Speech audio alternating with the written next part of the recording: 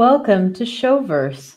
I'm your host, Kylene McHenry, and today I'll be joined by Marie Daley. She is the author of the book series, The Adventures of Rise and Garth. We are producing all of her books into audiobooks, and this is for the release of Tanya's Dawn. It's the first book in the series. Thank you for joining us, Marie. Hello, and thank you for having me on the show. All right. So how have you been? Oh, I've been fine. Thank you for asking, though. Yes.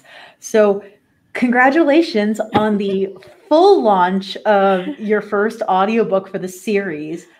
It was released previously on both the Kai's Korner Productions website as well as Audible, but now it's going to be released worldwide through all the other platforms. How are you feeling about this? I am amazed and hyped, and oh my goodness, I can't believe this. It's amazing. It's wonderful. My gosh. All right. So for those that are aware, we did originally have an interview with Marie up on our channel. It got taken down for all of our sites due to technical issues, but we are back. We are probably revisiting some of the same questions, but we will have a whole bunch of other things to throw your way this time. So let's get started. So Marie, can you start us off with an overview of the series without giving away too many spoilers? Okay, so overall, we have got this colony world. Mind you, it's an alien planet. It's an alien people. Sorry. They're a cat people. Lion people would probably be a better description. And no tails, of course, but they start out with simple villagers. Their planet was bombed practically out of existence. It was a colony world to start with, but it was practically bombed out of existence over 300 years before. And now we're starting with these late teeners, early 20s kids, if you will, that for various reasons end up having to leave their village, and they're seeking out, well, first off, they're seeking out to explore the world a bit, but they want to find out what happened as best they can. Go check the ruins of the greatest city on the planet. It's named Hades, and see if they can find any bits of their old technology, because they were an extremely advanced, technologically advanced people, and they want to rebuild the world. They want to rebuild their civilization. They want to make it better than before. All right. Does that help? That does. All right. So the first book takes place on Tanya. Can you tell us a little bit about the actual colony planet?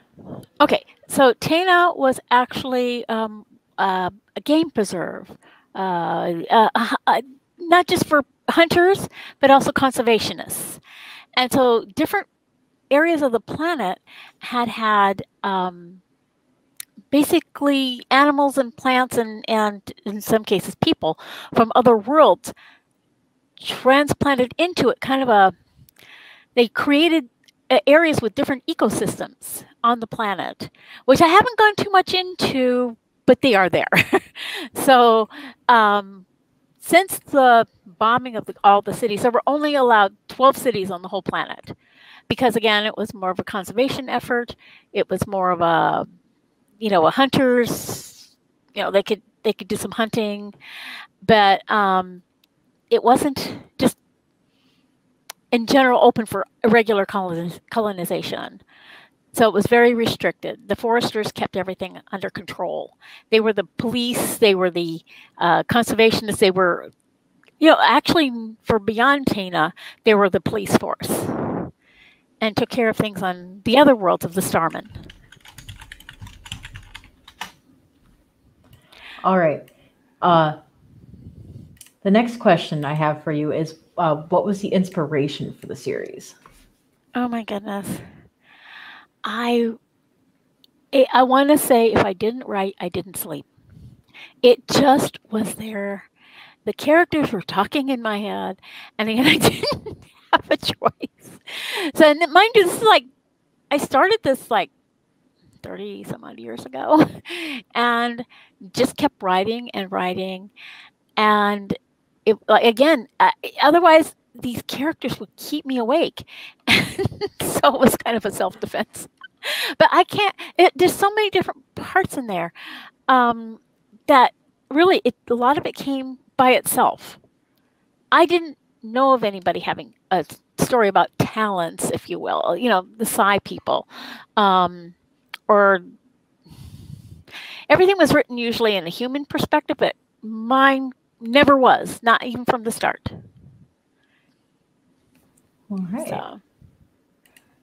So with that note, we will be back after a brief commercial break from a note from our sponsors. The Amalia Chronicles, the new fantasy adventure series produced by Kai's Corner Productions. Find out more in the link in the description below. And welcome back to Showverse. And again, I'm here with Marie. She's talking about Tanya's Dawn. And the next question I have for you is Rise and Garth.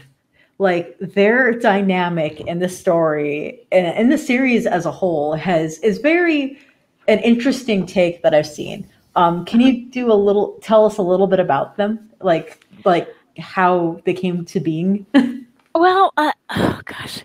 Well, they came into my head, and their relationship was already established. I mean, I haven't gone back into this yet. We'll do it in a future story. I think I can insert it. But when she was a teener, she got really sick.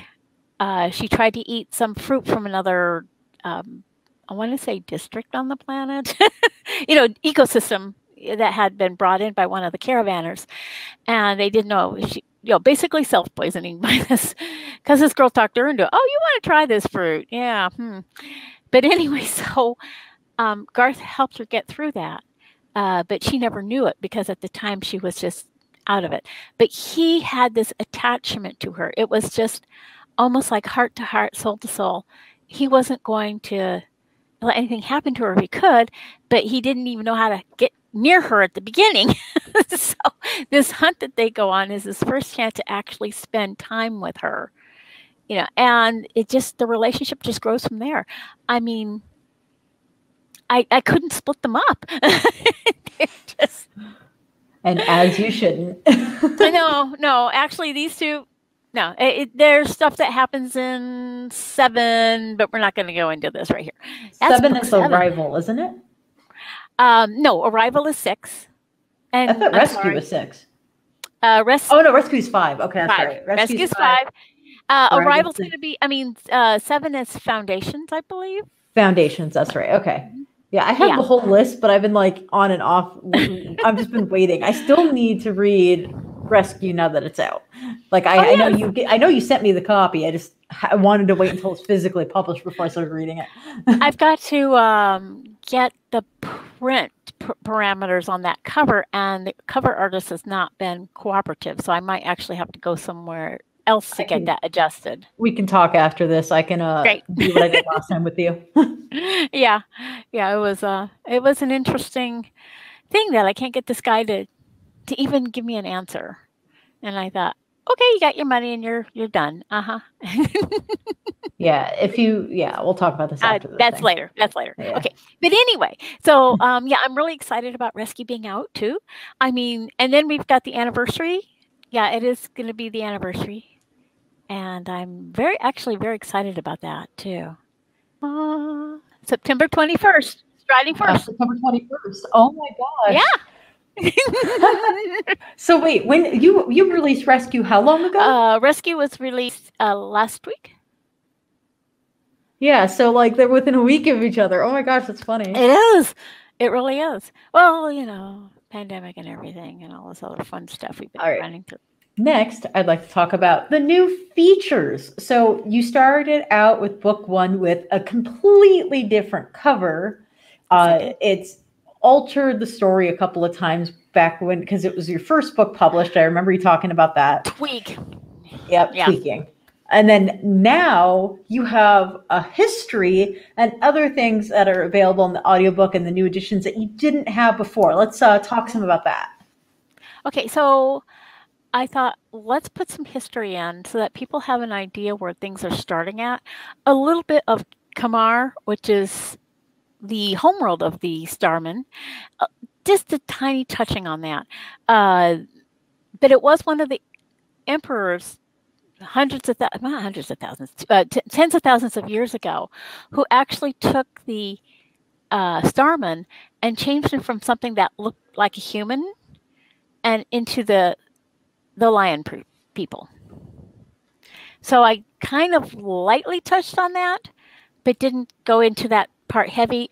Antidine is going to be explaining things on book 6. So a little more. But it gives you kind of a little preview on that.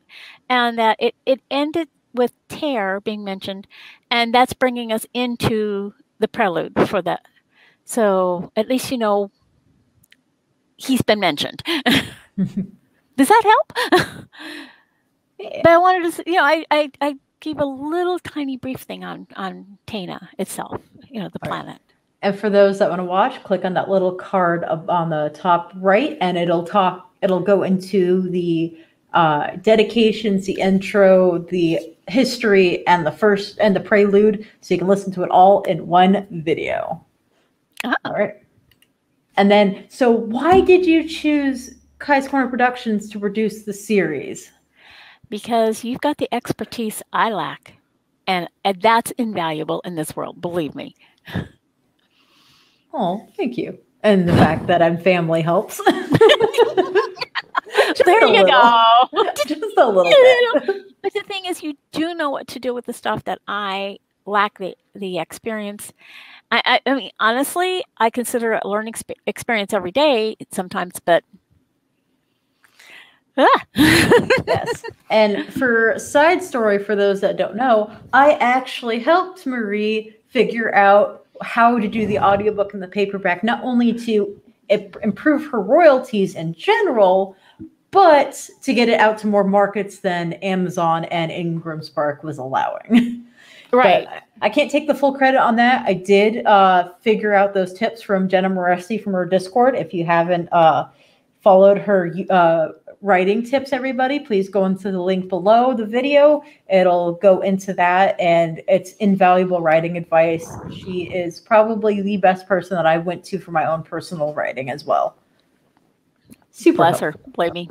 Yes. Yeah. It's such a hard job. I love it though. She does the best videos. Actually, she even has a master course up too for marketing. So I need to view that. Yeah. But that's it for the general questions that I have, at least the specific ones that I wrote down. So we will be producing book 2 later this year, although it probably won't be released until middle to end of 2022, because I forgot the year for a second. We've been working on this for a couple of years now, trying to get it going. Yes. But yeah. And then I happened to start my business, and then it was like, oh, okay, now we can do it. We have a backing for it. Yes. Yes. Anyways, again, fabulous work by you for the writing. Alexander for bringing the book to life. His link is also listed below for his website. He is a voice actor, television and film actor, and he has another YouTube channel going on that's called The History Chronicles. So if you want to learn about history in an interesting way with the videos, go there. Again, it'll be on his site. So check that out.